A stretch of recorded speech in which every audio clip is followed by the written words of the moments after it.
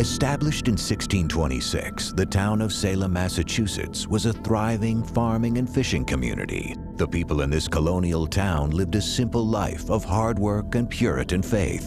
But in 1692, religious fervor turns into fear. It all begins in the home of Salem's esteemed church leader, Samuel Parris. The first afflictions happened in Reverend Parris's household. Parris's daughter, Betty, and his niece, Abigail Williams, began acting strange. They had convulsions.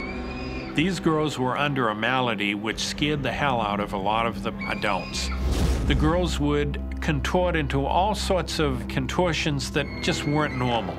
They would often run towards the fireplace as if to burn themselves up. In some cases, it's reported that bite marks occurred on their bodies, and they were really sick. The family used home remedies. They called in doctors, physicians, and they prayed for them. The girls' afflictions were so scary, were so true, that they didn't believe these were normal, these were natural. These had to be supernatural.